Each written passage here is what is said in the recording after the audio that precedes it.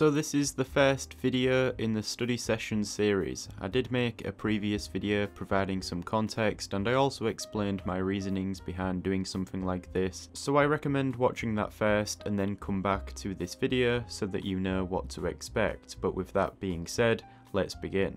I'm going to be studying the proportions of the figure, and to do this I was working through some of the earlier pages in Andrew Loomis's book, Figure Drawing for All It's Worth. As always, I will list all of my source material in the description. I expect that I will be pulling information from a lot of places as I continue on this journey, learning as much as I can on the subject of anatomy. So Loomis has a system when it comes to the proportions.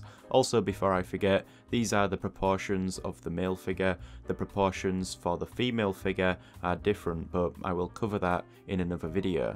For now, I am focusing on this system that Loomis has that involves dividing the figure into head units. So 1 unit is equal to the height of a head, and the male figure is 8 head units tall. So I can draw out a line that will be the height of my figure and divide this up into 8s by dividing it in half, dividing it again and then again, and it's easy to remember. And I did a lot of research regarding proportions, and I found that Loomis had what I thought was the most practical method. I know some people like to make the figure 7.5 heads. It really depends on what works for you. So here I am drawing out some of the diagrams that I write from the book, and I'm doing this not only to help me memorize it all, but also because I want to have this on a page in my book here so that I can always refer back to it if I need to. So I'll explain this head unit system, even though Andrew Loomis himself will likely do a better job of that. I do recommend his books, they are very helpful.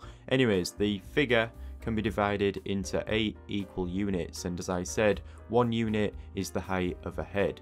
And this is helpful because when you are drawing the figure, you can use the head as a reference and compare the proportions of the other parts of the figure with it. And so here I'm drawing out these front and back views along with these grid lines which indicate these 8 units and where they cross the figure.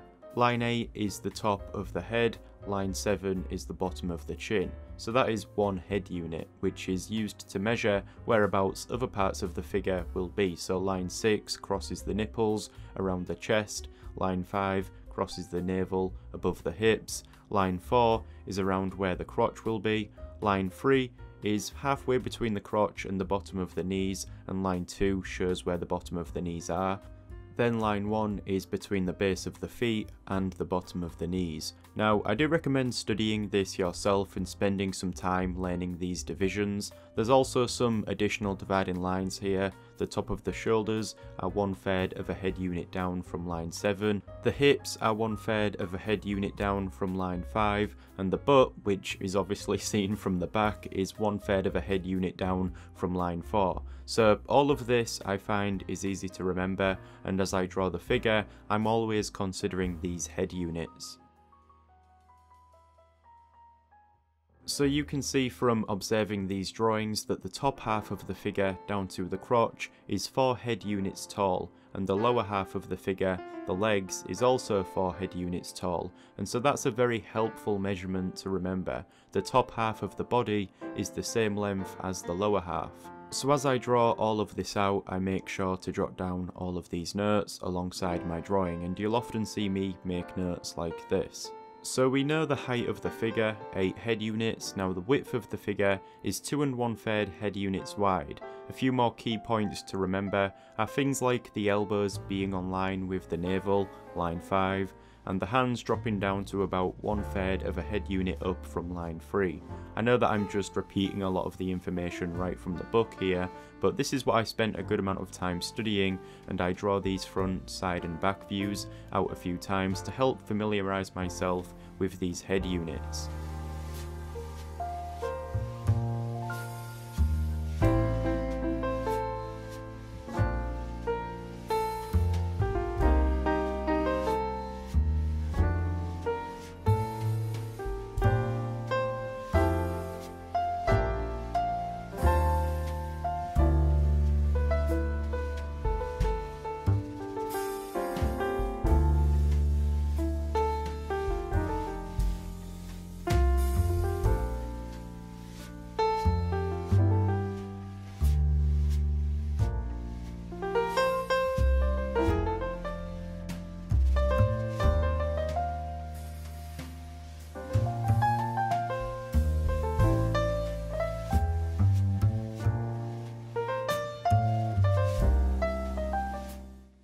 So as I said, I am referring to the earlier pages in Andrew Loomis's figure drawing book here, and shortly after he explains this system using 8 head units, he begins to introduce a simplified model of the human figure, and he refers to this as the mannequin frame.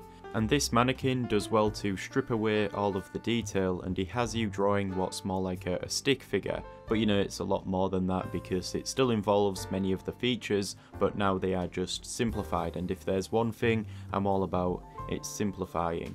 And I mean, those diagrams I had started to draw out are fine as a way to note down the proportions, but it's not practical for a beginner to be trying to draw the figure like that at the start. For now, I am totally ignoring the muscles, and for a good while I am going to be focusing on this mannequin and developing this. Then I'll study the skeleton and work from the inside out. I want to be able to draw this mannequin frame in many positions from my imagination before I even consider studying the muscles that lay on top. So if you look at what I'm drawing here, you'll see that these head units still apply to this mannequin. Each of these lines crosses a specific point on the figure. Now it's all good being able to draw front, side and back views like this because they are essentially just two-dimensional profile views, but it becomes a lot more challenging when you are tasked with drawing this mannequin in various positions. So as I do this, I still draw out some grid lines to remind myself to consider the size of these units as I draw out various poses. Again, at this stage I am still copying examples from the book and familiarising myself with this approach. I found it very enjoyable to draw out these mannequins because even though they are very much simplified, they still do well to represent the figure, and knowing that you are drawing these out and the proportions are correct, it's a good feeling, and it made me feel like I was making some progress. So soon after referring to Loomis's examples in the book, I started to draw out some of my own. Now he states that these figures should be based on a distribution of the weight of the body, so I was mindful of that as I did this. Also, because I was drawing these from my imagination, I found that I would make more of my decisions as I went. Like, I started to feel these figures more and pose them in positions which felt right. I was also constantly checking the proportions, looking at the existing figures I had drawn, and also reminding myself of the key points that I had learnt earlier on. An important one is the two halves of the upper body and lower body being the same size. But with all that being said, I wasn't obsessing over getting these proportions right, I'm also just wanted to get the hang of drawing these mannequins. I do want to say as well that even though I am gradually progressing through this book, I'm being cautious because I don't want to get too ahead of myself, you know, like I want to spend an adequate amount of time in certain areas before moving on, so expect to see some more of these stick-like mannequins in the future.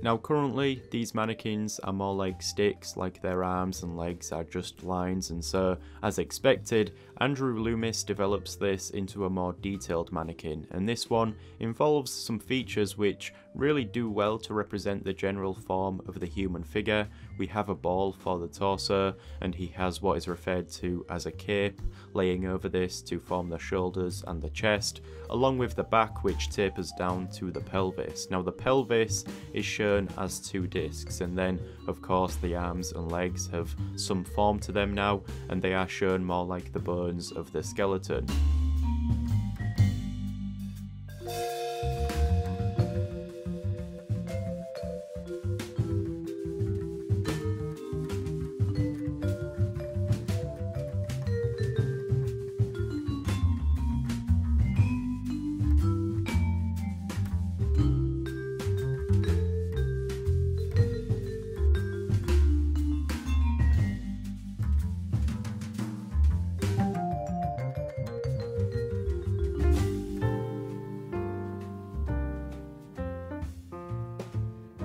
So here I spend some time drawing this detailed mannequin, and I found this one obviously to be more challenging because I was essentially drawing these forms in perspective now. Loomis does state that expression is more important than accuracy here, and so with that in mind, after warming up a bit, I started to try and keep my lines loose. I found that his examples appeared to be more gestural and roughly drawn, and so I was continuing to consider the proportions, but I was also trying to capture more action and life in these figures. And I think this is where I'll spend a lot of time before moving on, and he even says in the book that all of the time that you spend with this mannequin will pay big dividends moving forwards.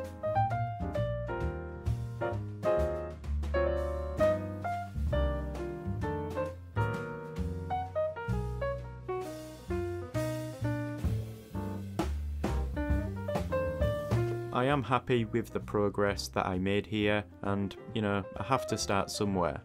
That's also a point I want to make. For a while I was thinking, where should I start? There's so much to this subject that it's hard to figure out where I should spend my time, but I eventually came to this conclusion that it's better to just start doing anything and change course as you go, as opposed to not starting at all. So I do expect to change my approach along the way as I broaden my understanding of anatomy. It's like when I was learning perspective. If I knew what I know now, I would have approached that subject differently and been more efficient when learning everything. But then, in the end, I did get there. It's just likely to take more time when you are teaching yourself. So this is where I will end this first session. Thank you for joining me, and I look forward to what's to come. If you want to see the final pages from this video, then I will be posting them onto Patreon, so head over there for a closer look. I'll see you in the next one.